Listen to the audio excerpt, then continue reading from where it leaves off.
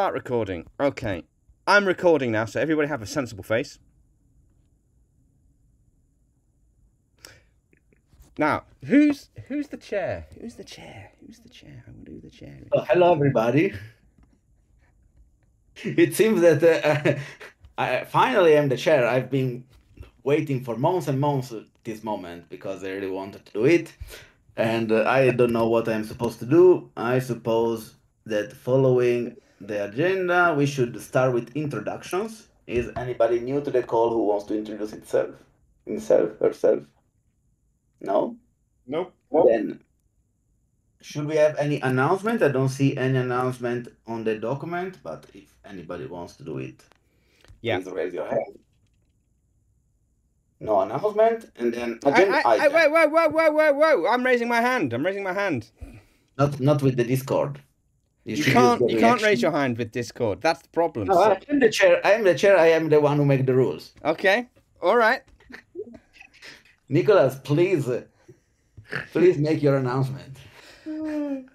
My announcement. Oh, how did you do that? Oh, man. You should learn. If you wave an emoji, I just thought about it. It's like, what are those smiles bottom left? Okay. And, just ooh. Okay. But it doesn't look like it doesn't persist.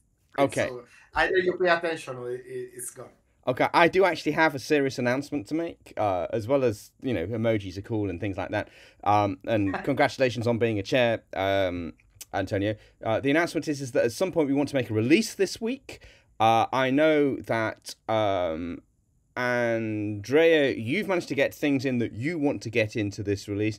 And at some point later on, because I read the agenda earlier on, we'll be hearing about PyDOM, but that's the thing that we're just waiting on, is just an update in PyDOM, and then we're good to go for the release. Unless there's anything else that anybody else wants to add to this release, I think once PyDOM is done, we're good to go. Andrea has two hands up. Yeah, the under terminal is in, and the multiple terminal with workers is not in yet. Yeah. Because today I got distracted, and when the demo starts, you will understand why.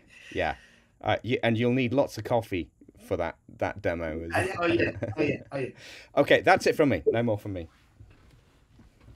Okay, so we can start with the agenda, and the first agenda item is Andrea with a demo about no more create proxy. Yes. So the beginning is, can I share my screen? Sure. All right, the screen, share, try to do this. What? You can't see me. Can you see my screen? Yeah. Yes, I saw thumbs up. Okay, so this is the thing, and Can you make this one bigger? Sorry? Yes. The font bigger, yes. Thank you. Yes. So I woke up early this morning to discuss all about create proxy, which is a great technical discussion. I don't want to bother you with that. The gist of it should be represented by this demo.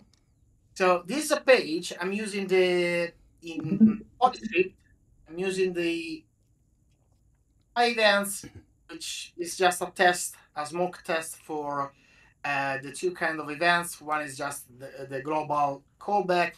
One is about using a dot, so references, and the PyEvents file is nothing but these. So there is a global print version, which is in here.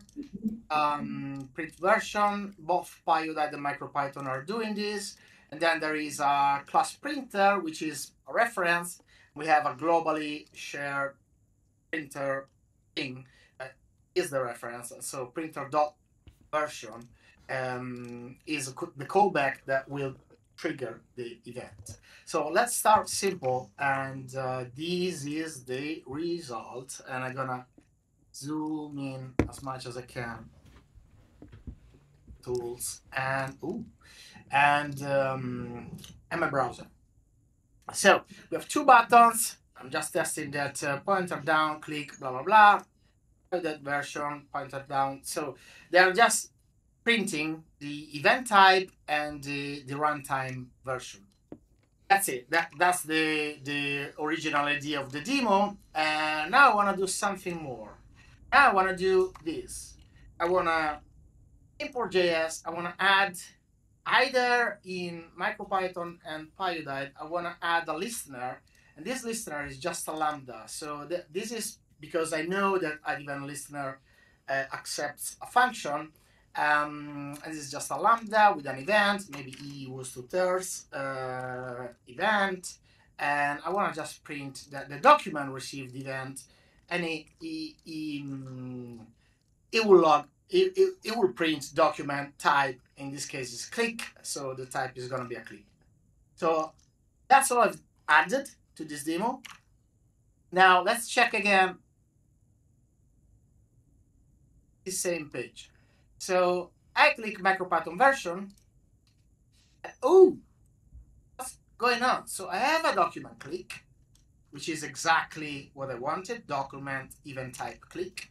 Then suddenly I have an issue because this listener is added both in MicroPython and Pyodide on the document. And what happens with the Pyodide is that this borrowed proxy was automatically destroyed at the end of a function call. Try using create proxy or create once callable. That's lovely because the code is simple, and what I should do is like import Pyodide FFI, create proxy, and that's it. Right? But this is not consistent because we have MicroPython working, Pyodide not working, and also Strawberry on top. I'm not gonna do this right now, but if I add worker attribute to both scripts in here, maybe I should just do it.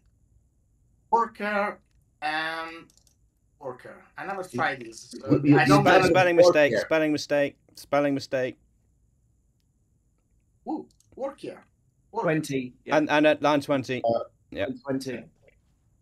It's like having autopilot, this, isn't it? Okay, I never tried this in workers, so Pyodide was not fun. I've no idea what's going on. So let's keep this silly thing also because I'm not in PyScript, I'm in Pyodide. So, and the worker expect, instead of src, it should be worker, sorry. Let me try again. What's going on? Oh, I'm using import.js. Okay, let's forget about this for now. So let's focus on main. On worker, I'm gonna tell you everything is fine. On main, I still have this inconsistency between what MicroPython can do. It doesn't matter if it's right or wrong, but it's not consistent with what Pyodide can do. And so we had the discussion this morning, and it was all about how we are. Is there any way we can actually create proxy automatically? There are a lot of reasons for not doing that, but at the end of the day, this is a pretty 20 lines of code that should work effortlessly anywhere, right? Except here, it should be from PyScript import document instead, and right now I'm not in PyScript. It's just the core behind PyScript that is trying to figure it out how it should work. So what I thought is that, okay, we have a lot of good arguments for not doing this automatically. So how about we opt in and we see in time how many users also do opt in with this feature. So I'm gonna write config only for Pyodide because MicroPython doesn't need anything special, as we have seen. Config PyEvents Tomo. PyEvents Tomos does this. It's just say create proxy auto. And right now, because this was a hack done in between meetings and other things today, this is all I came up with. There is an explicit intent from the user perspective, create proxy auto. What does it do? Well, pretty much nothing unless I also enable this code that I wrote. Config create proxy auto. I'm gonna I want to go through the code and explain you what's going on, but to start with, I'm just going to save this file. Now I am understanding that create proxy is auto, and I want to try again this demo. So now I'm gonna, oh, I have logging in the code. You can see here. This is already working and pretty fast. I didn't do anything special. It's just working. So now I'm gonna clean the console, click MicroPython version, and I have two document click. Why is that? It's not an issue. It's not an error. It's actually correct, because this file pyevents.py, if you see, is the same file shared between both runtimes. So both runtimes get to add their own listener with a lambda that is just lambda event print document type and blah blah blah. So here I have MicroPython version, and the event is in the DOM. So because it's bubbling up, is basically reaching the document from the bottom. And I can do the same with pilot version. What's going on if I click? Oh, you see, the garbage collector is actually doing things, and I have nothing to worry about from a user perspective. So I have, let me try again. So I do this, I click collect garbage, and there it goes. So what's happening here? I want to, I wrote an email, but you of course you're not aware of this email I wrote. But basically, I think there is a way to proxy and trap proxies all the way down and use the native V8 or JavaScript engine, whatever it is, feature to garbage collect. And so at this point, I have I'm trapping, and this is the pyodide.js. So this happens only if any pyodide is present on the page, which is part of the issue. But it might not be as bad as I initially thought. So we have as proxies an utility that whatever value it is, if it's an object or a function, we don't care about any other primitive. It drops any check that is happening behind the scene. It checks if the value is an instance of proxy, which is also a pretty fast, one of the most fast, of the fastest checks you can do in JS. This is the fastest. And then it tries to basically trap only once a copy of the value. So following the pyodide documentation, when you do value copy, is a way to work around the lack of or the need for create proxy once. But you are in charge of trashing that reference whenever it's not referenced anymore. And here I'm using a helper library that does a lot of, actually it's pretty tiny, but it does the right thing. So in this case, I'm basically for this loop of things, so as proxy is looped per each argument for every callback. For this loop of thing, I'm just setting the value, the current value, and a weak reference, so I'm not holding this proxy at all anywhere, and I'm just passing back the proxy to the user. And the user is free to not reference the proxy, del the proxy, or clear the proxy, or assign the proxy to none. It doesn't really matter. So all I'm doing here is I'm creating a hold reference to value, to the value copy, and then on garbage collector, when this proxy that I've returned doesn't exist anymore, is here. You can see the gone. The value is the value copy. So this is going to be exactly these. So the copy, I'm holding my garbage collector on the JavaScript side, is just a proxy of that value, so that when this proxy, which is returned, is trashed, it's not needed anymore. And here I have the copy, and I can destroy the copy. And as you can see, you can read gone and there's no error whatsoever because the value was just waiting to be destroyed. So this is somehow, to me, to my current understanding of how create proxy works, is actually memory leaks instead of enforcing memory leaks. Then I have another utility, which is patch args, and args are any argument passed to any function callback. And this is the ugly hack. It's ugly, but it works, and you've seen it already.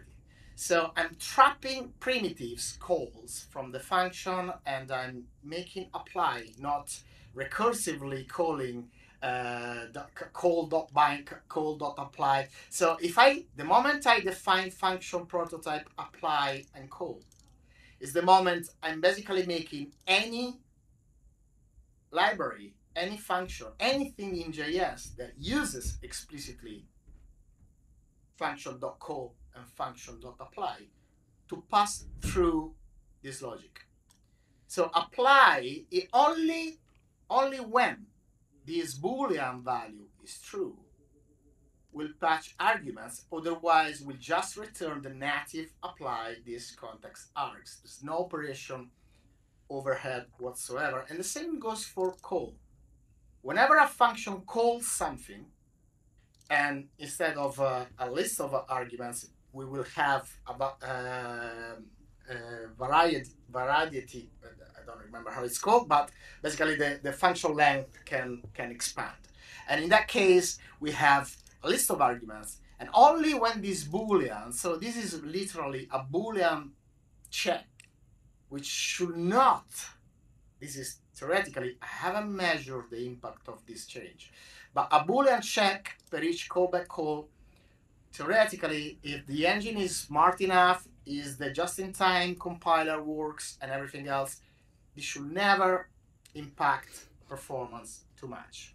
And in this case, only when override function is true, then there is a check for every argument, and only when the argument is either an object and it's not null because this is JavaScript shenanigans, or is a function. In both cases, we don't want to hold on the value, we just want to hold on the copy of the value so that Pyodite or MicroPython theoretically could do whatever they want.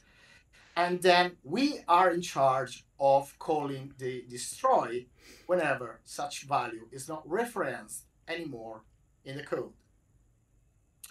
And so I have this idea of overriding run async, and run event, because in PyScript, these primitives, and actually for anyone using PyScript, this is what you want to use to either run code, run async code, and run event, especially because the interpreter is already bound automatically out of the box. So you have run and you just pass the Python code and everything's fine. So the override method is just this. And you can see the override function Boolean check, which is just this. The override method is something like, there is a method, in this case run async, and it switches on the override function because that's the moment you define stuff, and it switches it off once it's done. And then you return methods.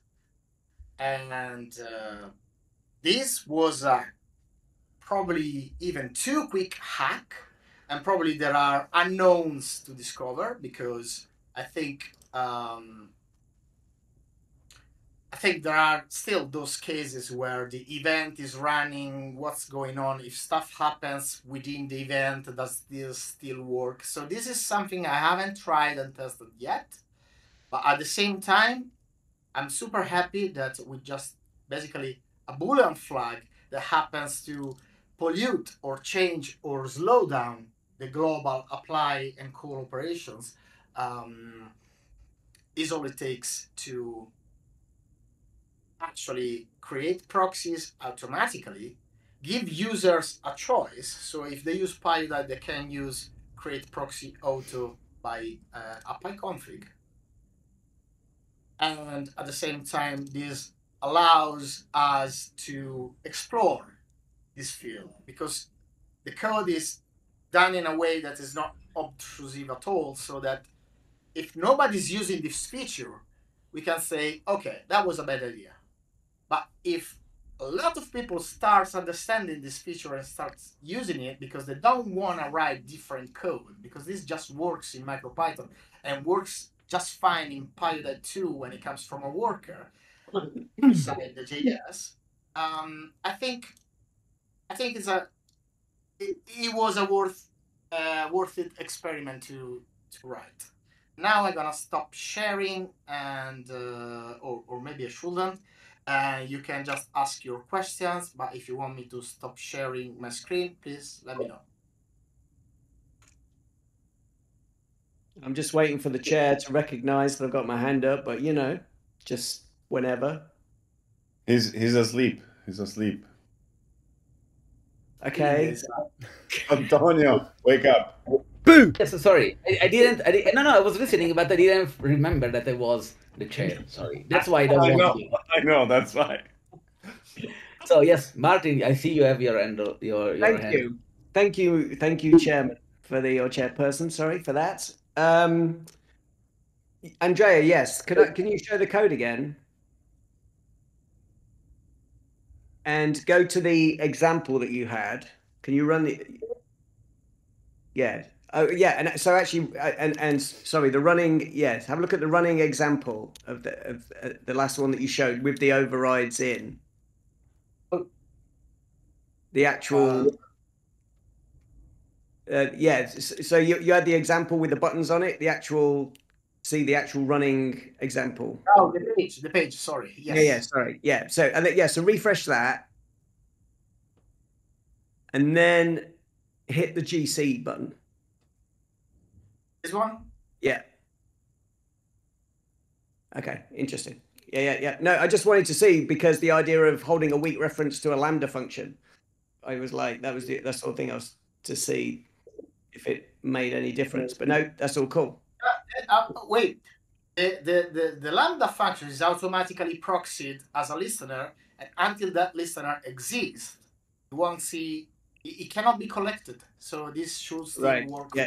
Yes. In all these operations that are happening behind the scene, I'm hacking behind PyDot shoulders, basically, because PyDot is using internally a lot of call and apply, because every library uses when it comes to foreign interfaces, because of the context and everything, they have to use call and apply. So what you want to see, and I can show you that. So is there any likelihood of clashes if some other library decides to patch call and apply? No. No, because to do that, they still need to refer to the original call and apply. So whatever they do, they will pass through the originally patched call and apply. Nice. And that's the same the other way around. If there's any library that patches call and apply before we do, it really doesn't matter, because we are just compensating each other. So in here, I'm just trapping. Yes. Trapping apply. Whoever patched apply before me has any reason to exist, and that will happen the moment I do this. And the other way around is the same. Once we apply this, if any library, but honestly, I don't know many libraries that do this. Actually, I don't know many people in JavaScript world that understand this specific line. Not trying to show off. It's just that this is a very, very, very deep into the hacking, trapping world function thing. But this could happen, and because I work in security, I know this stuff, because it's an entry point for any password you share and you think it's safe because it's a private scope, and then you do private scope thing apply or call, and then you're doomed. So this is the reason I know this stuff, not because it's cool, but because it's hacky as hell, and security has implications. In this case, we're not checking anything about anything. We don't check a value or it's a password or anything.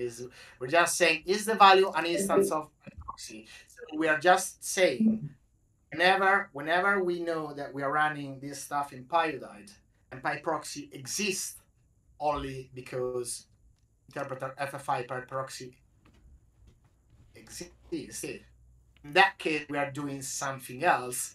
Otherwise, we're just returning values. So there's no observability, there's no security concern in here because there's no evaluation and anything. But this is already safe enough. It doesn't matter when it happens, it's already safe. Because whatever happened before, if somebody actually patched the function prototype before in a way that breaks this, then everyone is doomed, right? Nobody can use function call.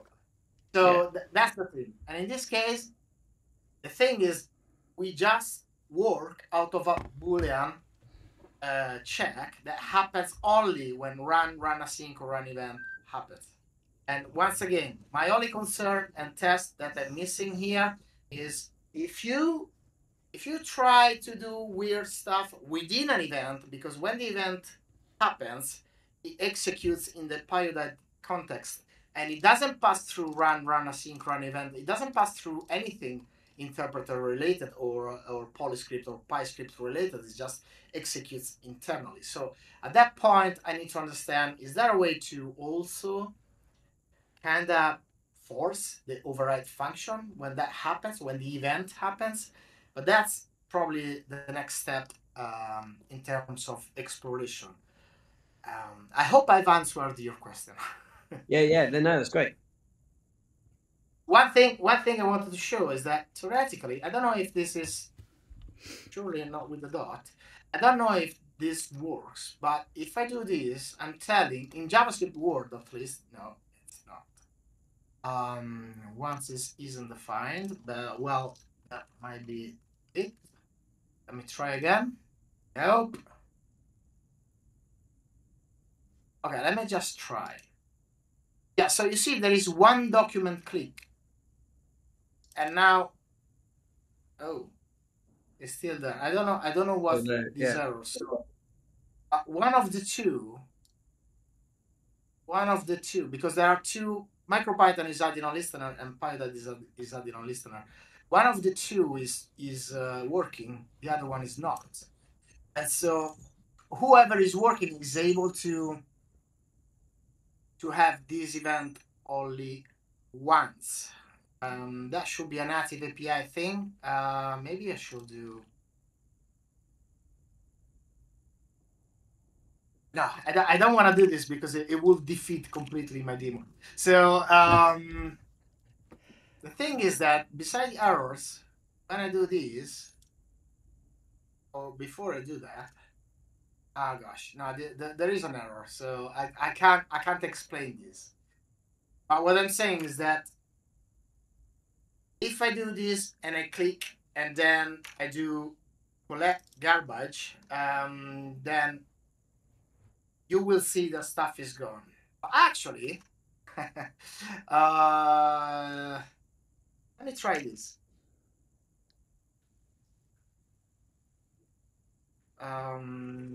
Whatever.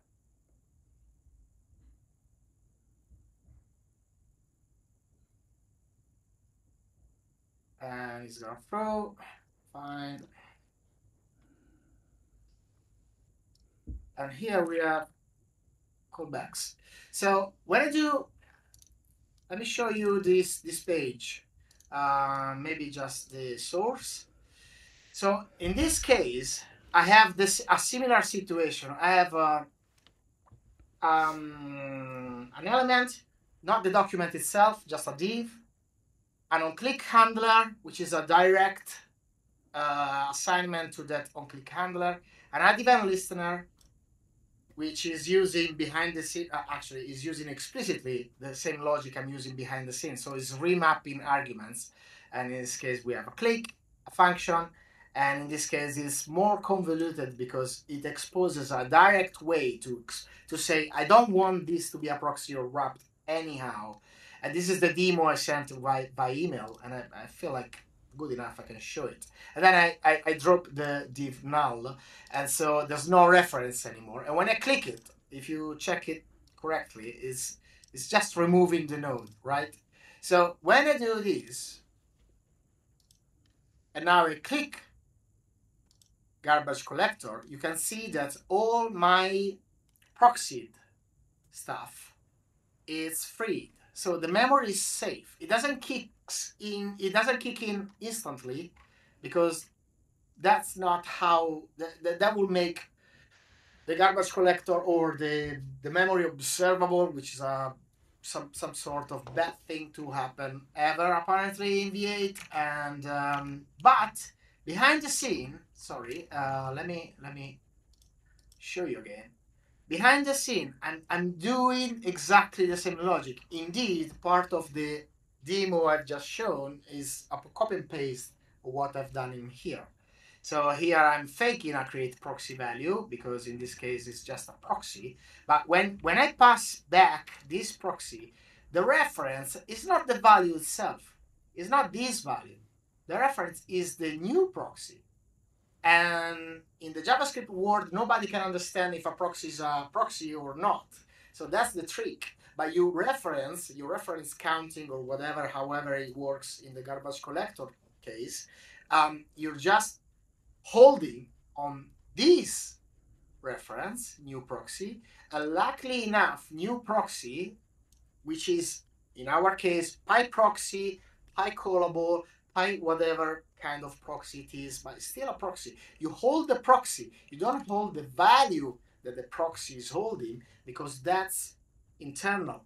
And so from the garbage collector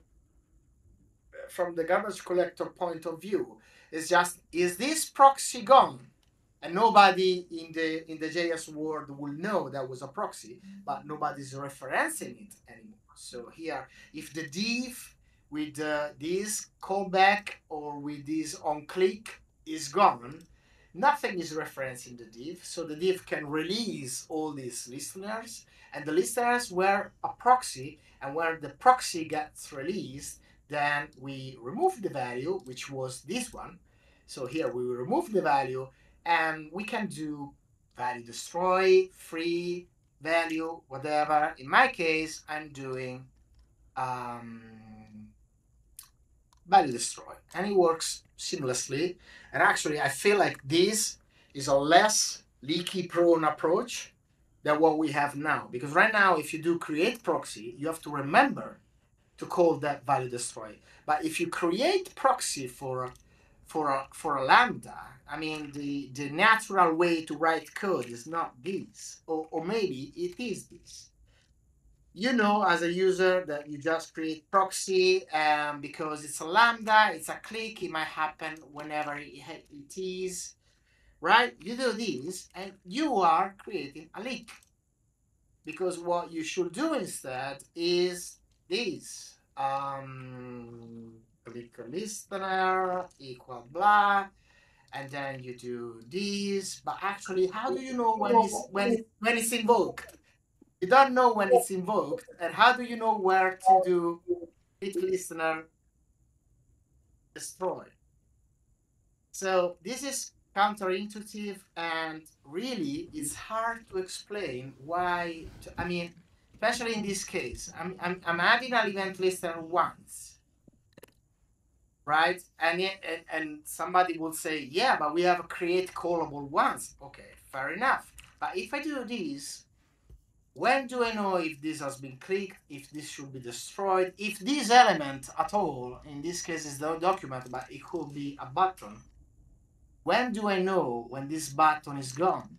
There's no way to know this in the periodized world, and so I don't understand why should we make this more difficult than it should. And I think because we have a finalization registry, because one of the most useful use cases for periodized MicroPython around the DOM is to add a listener and to do stuff with Python. Andrea, on sorry DOM. to interrupt. Yeah. I just want to make sure that we keep the time. I think I've said everything I had to say, so I'm good to go. No, yeah. And If you want to close, that's hopefully I've answered all the questions. real quick feedback. I think it's really awesome. That's actually something that we've discussed since customizing interpreters in the config was something that was even before we demoed in PyCon, like something that we discussed, and I think that's probably the best use case for this as a starting point. So yeah, this is a great idea, I think. Can I add my feedback? I don't think. I mean, I technically is incredibly cool what Andrea did.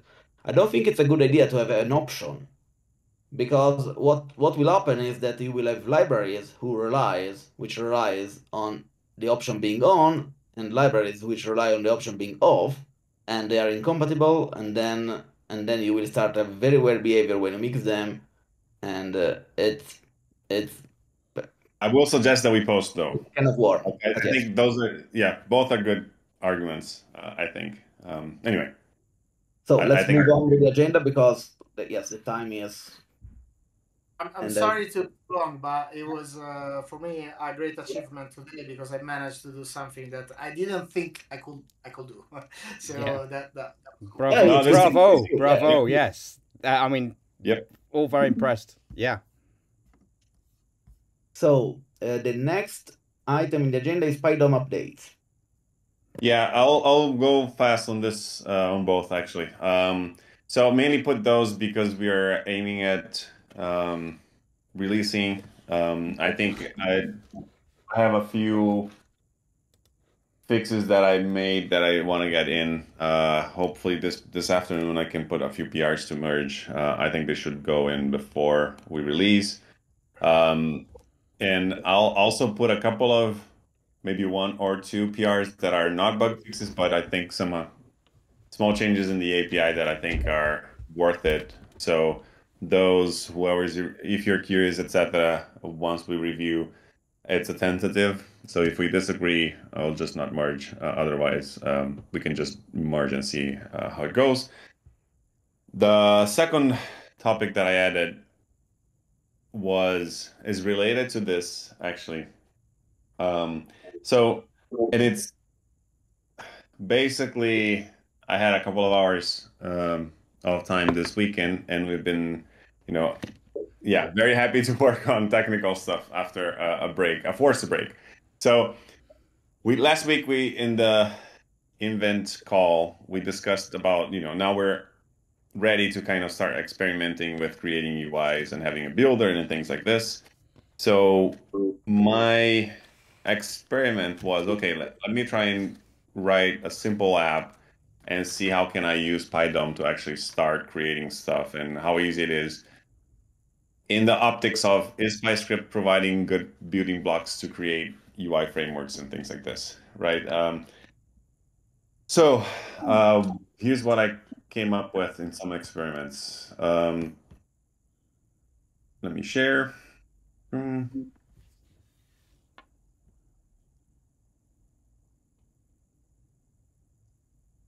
Oh man, I have to give permission. Second.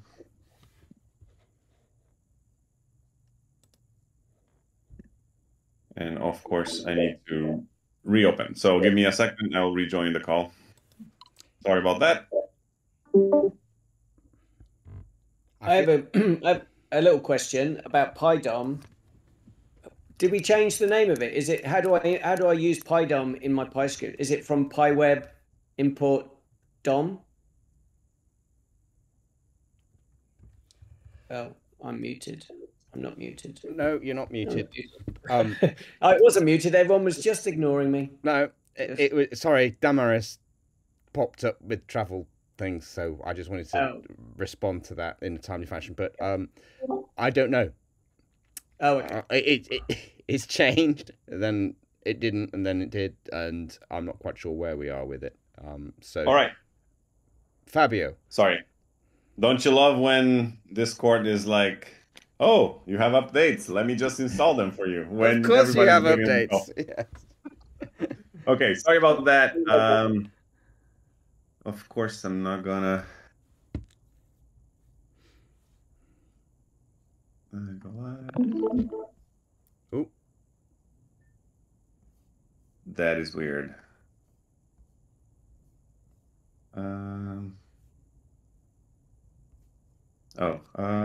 This one. Can you see my screen?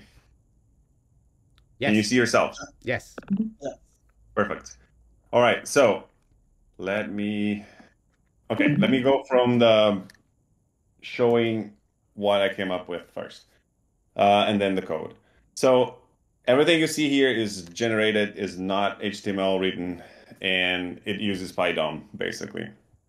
I came up with the idea of starting from basic HTML components that don't have any dependency, so divs, paragraphs, headers, things like this, and then adding up to how can we make it extensible and whatnot. So forget about the text, it's just dummy text, whatever. But this is a set of mapped base components, like if you want to create a button, if you want to create inputs, divs, and stuff like that. So this is the code for this div here. It's just a button with a label and using the when decorator explicitly to say when you create this button, just execute this function. If I click this, it shows, clicked. Great. The nice thing here is that actually this button here is a PyDOM element. So in fact, I didn't do any changes to the when decorator for it to understand what type of object it is and handle, the event when it gets clicked. Same thing happens for inputs. It should just work out of the box and whatnot. And same for the div. I added the option to have a style. All of this is just API, not really strategically thought, just 2-3 hours of in the zone kind of coding. I also added a markdown thing, which basically is in the same vein. You just call markdown and translate whatever you have in here. So here I have a text area that is just text. If I do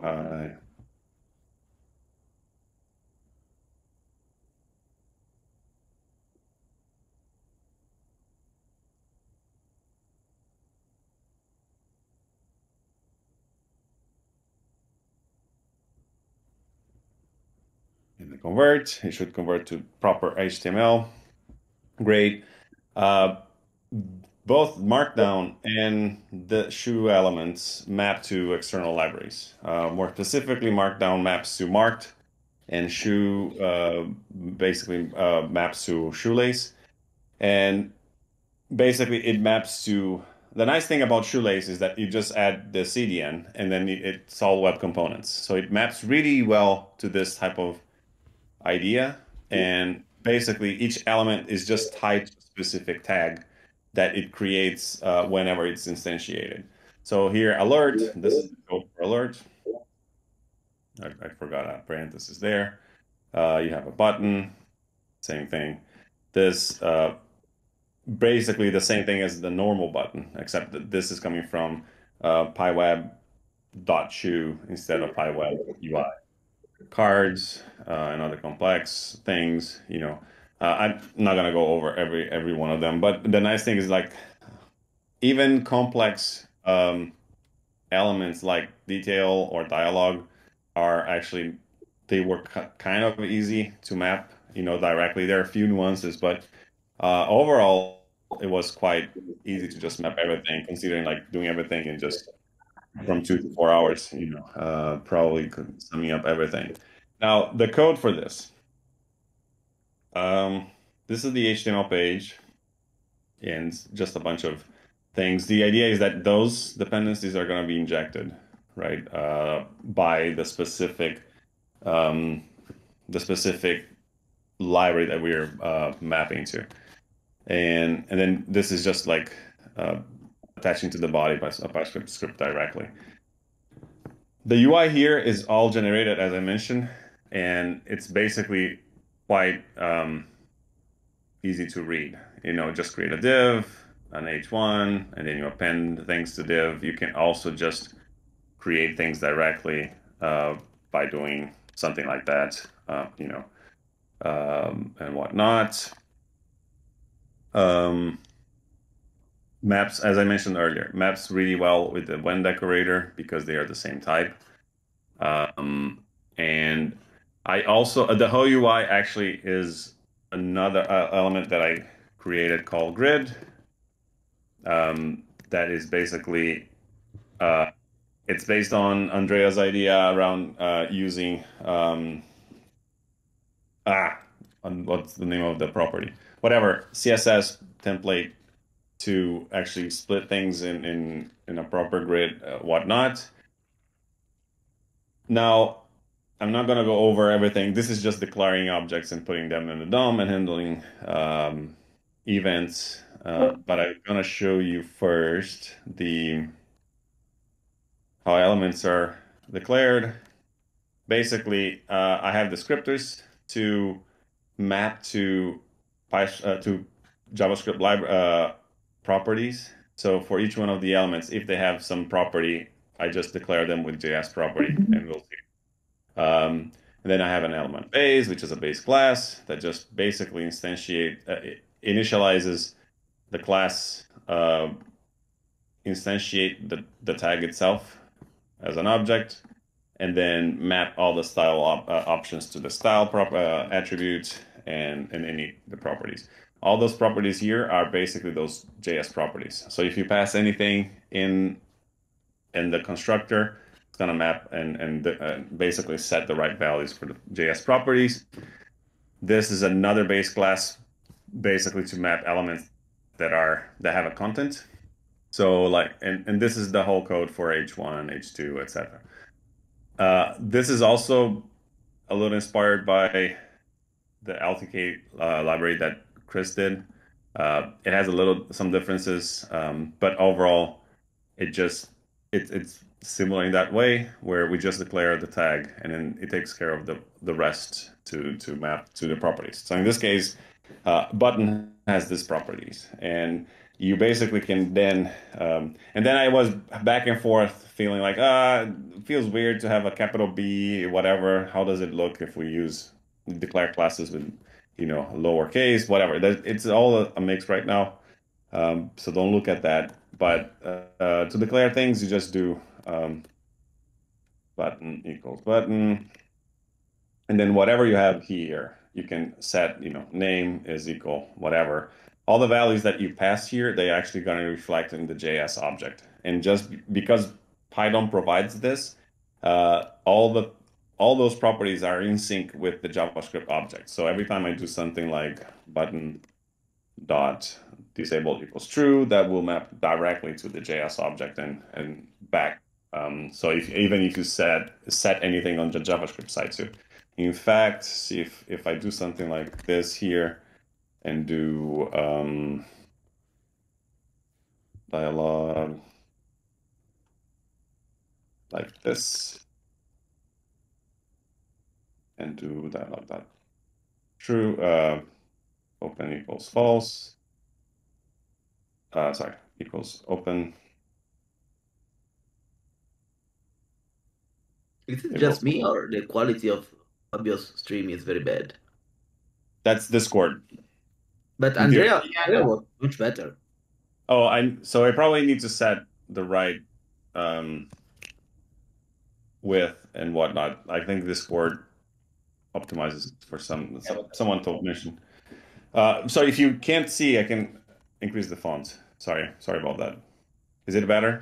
A bit, yeah. Okay. But anyway, the nice thing about it is that a lot of the foundation is already provided by PyDOM.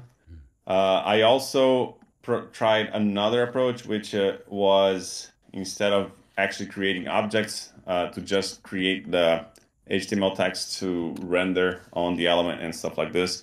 But I found it way harder to actually map to properties and keep things in sync, etc. So I just ditched that. I didn't have a lot of time. I think that, sorry. That's the for the foundational elements. The shoelace ones is basically here. And basically it's the same principle. You always declare the classes in the same way. Really, there's no difference other than just needing to upload to basically load the CDN dependencies and the CSS and other things as soon as possible, which I didn't do yet. But that's the idea. Now, this is just an experiment, but probably I think something useful for users to just, because it's quite fast to create UIs anyway. But I think this is a foundational piece that we can, well, this, whatever it will come out of this, I think it's a foundational piece that we can leverage later. And that's it. Impressions, feedback, whatnot. Cool. Andrea. So I love the lowercase idea for common elements, because you don't feel like you need to new anything. It's just you have a button, you have a link, you have a whatever. But with shoelace, it's the other way around. So you have alert with a capitalized A and all that kind of stuff. Yeah, that's my question. What do you feel like is a better approach? Because I think when it comes to Python, it doesn't really matter if you have lowercase or Pascal case for classes or buttons. So yeah, that was my main thing. Is like, okay, I love the button. I mean, in the JavaScript world, having no new button, whatever, is just button text. That's awesome. In Python, it doesn't really matter. So I know it's a very tiny detail around all the stuff you showed, but I wonder if there's any converging consistency around this demo or thoughts you had. Great question. So I think that's a discussion we need to have, and then I would love to open and have feedback from the community, what they feel, what's the best option. I do think, in fact, when I was doing A or link, I was like, well, we as we do this, I think those are the foundational building blocks. I think, well, right now, one of the ideas that came up was maybe we should also create aliases or pre-built simplified widgets that they just work, but they are things that novice users expect to see instead of the JavaScript, the HTML constructs, right? Like P or H1 or H2, whatever. That you need to learn the HTML language to know what they are. If you're just someone without technical knowledge, what would you use, right? So create a series of aliases and stuff like this where it's easier at first, and then as you graduate into learning, you have access also to the normal. You learn it basically an entry point where you can get something and something working and a satisfaction as a user. Great. And as you need to do a little more, you just graduate into learning the constructs that are more complex and stuff. Just idea. But yes, to answer your question, the reason I did the lowercase is it just feels a little natural, and actually one less thing to know, right? I just can use button as it is. Yeah. Nicholas, you had your hand. Yeah. Does it work with MicroPython? That's exactly what I mentioned to Andrea this morning. No, because one of the things I have as PyDOM fixes is to make it work with MicroPython. Yeah. So I'll try to work on this afternoon to make it work. What is the problem? What is just that we rely too much on Pyodide internals. So I need to do some. The problem really is the whole proxy dance that you have to do with Pyodide. If Andrea's thing, I was just about to say, if only we had a solution to that. Exactly. So I love that. Oftentimes we are in that, like we say, oh, if we merge what someone did this week, then we're good. That's basically the case. If we merge what Andrea did, we should be good, but now we can just handle with some conditions. What I love about this is that in the kind of continuum of users, you've got on the kind of like I'm just a software engineer. I know what I'm doing. You've got Chris with his LTK. On the where's the on button? I don't know anything about computers side of things. You've got invent. And then what PyDom is doing is kind of filling in the gap in between so that you've got a trajectory. Because the thing about learning is that it's always a journey. And if you've got a ravine in the middle where you have no idea how to get across to the other side and continue your journey, then you're stymied. Really, it takes you have to. It's a difficult learning experience. If there's stepping stones that get you to the next thing, this is a good thing. So I think this is great.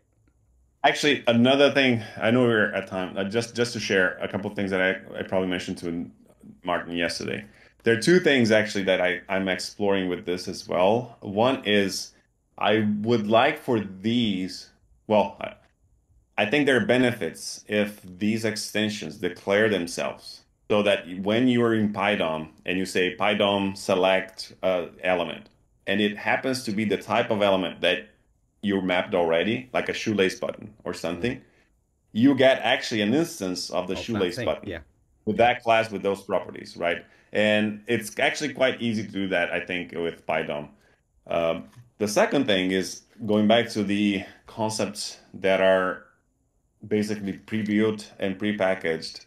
I also want to explore things that just feel natural for users to do. Like, for instance, Shoelace have the concept of cards, but you need to take care of when you have a collection, map your objects to a card and map your properties to the card header or description and things.